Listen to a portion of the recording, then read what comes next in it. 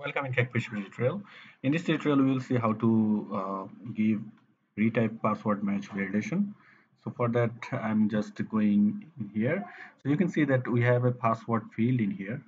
So I will create a retype password for compare these two fields.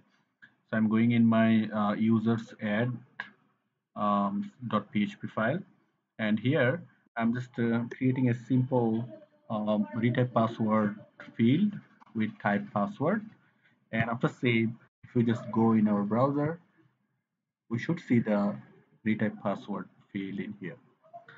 So second thing that we have to do, we have to apply the validation uh, method. So CakePHP already provided some validation method for compare to field. For example, they have sameAs method and also the compare field method. So for this tutorial, I'm just going to use this sameAs method. So we have to use this sameAs method in users table. So I'm going in users table because I'm in users from. So in this users table, you can see that there has already a validator for password that has generated by CakePHP. So I'm just going to give my retype password validation in here. So I'm just going to type validator, and then in here, I'm just using the sameAs method. So the sameAs method like this, and there has the four parameter. First parameter and second parameter is mandatory, and third and fourth are optional. The first parameter will be the where we want to apply this validation. So I'm going to apply this validation on retype password. So I'm just going to use this retype password in here. And second, I have to mention that where I with which field I'm going to compare this retype password. So I'm going to compare this with password, and third parameter will be the error message, that which message that I want to display if this password validation error happen.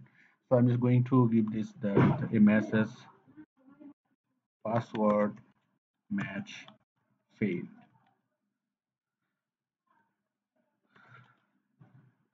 Okay. The fourth one is optional. It's actually when you want to apply this validation for create or update. If you keep it nothing, then it will apply in both create and also for update. So I'm just going to semicolon here and going to save and just go in my browser and going to reload this page again. And I'm just going to create a new user. So like John and johntest.com, going to give a password 123, but retype password that I'm typing ASD, and here I'm going to give 1234, something like that, and submit. So we should see a validation error in here that password match failed.